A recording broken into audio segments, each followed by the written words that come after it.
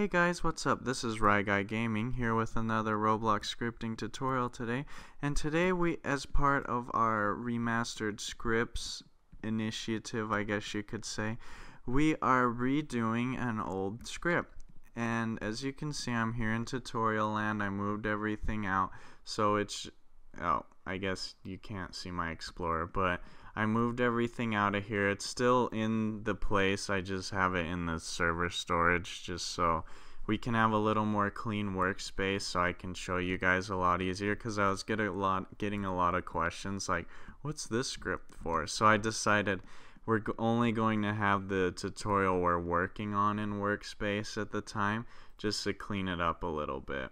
So as you can see, today we are doing teleports, just the classic teleport brick. Hit it and you'll teleport to the other one, and it's really quite simple. And I just wanted to show you guys a cleaned up version of the original script, and that it indeed still works in the current studio. So the first thing you are going to want to do is insert two parts, and to do this you're just going to right click in the game window. I can't actually show you my right click because my screen recorder does not seem to want to capture it. But if you just right click, there will be an option that says insert part.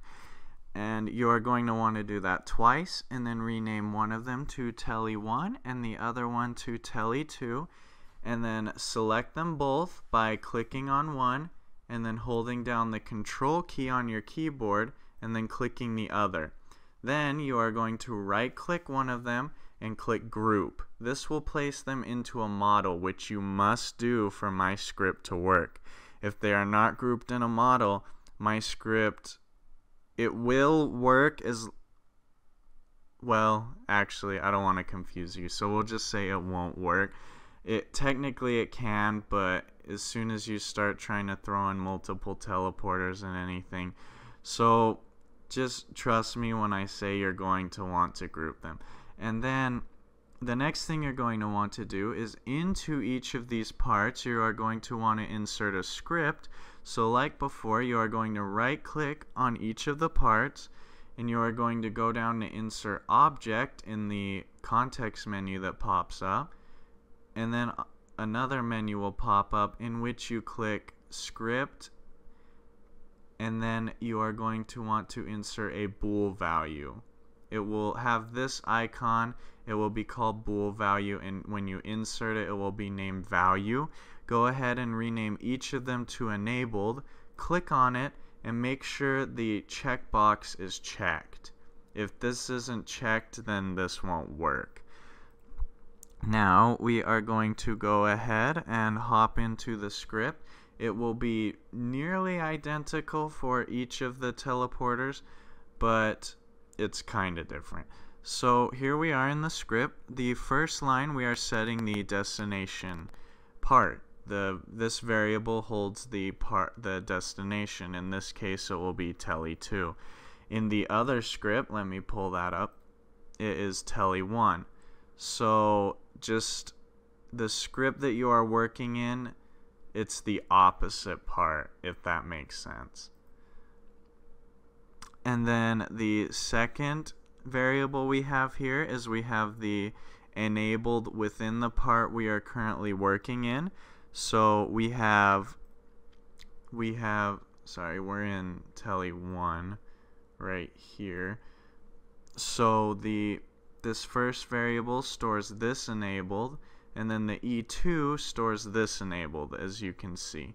E2 is des.Enabled, you get it. And then the next line, we are getting the touched event. So that is script.Parent, which refers to our Telly1 part, .Touched, :connect, and then we're calling a function, and then we're passing through a P to store the object variable. So in this case, this refers to whatever part touches the object. Hopefully that will be, I don't know why my thing is loading, but hopefully that will be like our player's leg or whatever. So the first thing we're going to want to do is see if E is equal to true, which it will be because we went in and checked the box. Remember, if you don't check that box, this won't work because this script is checking to see if that is enabled. The next thing it is going to do is set both the enabled's defaults so that neither of the teleports will work while this is happening. So these kind of act as a debounce, just so nothing breaks while the player's teleporting. And then it checks to see if the player is if the part that touched it is part of a player, so like if it's their leg or arm or whatever, by locating their humanoid. So p.Parent, in this instant, P would refer to, let's say, our left leg, and the parent would refer to the model that holds the player, and we are looking for the humanoid object within the player model. And we're saying if it's not equal to nil, so if it's not non-existent, I know that's a double negative, so if it exists, pretty much, you use a lot of double negatives in coding, then you will say p.Parent, which again is the player model, colon MoveTo, which is a function that just causes the player model to teleport, and then you just get the destination.Position, which is the tele2's position. And in the other script, this up here will be replaced with tele1, so it will be tele1's position.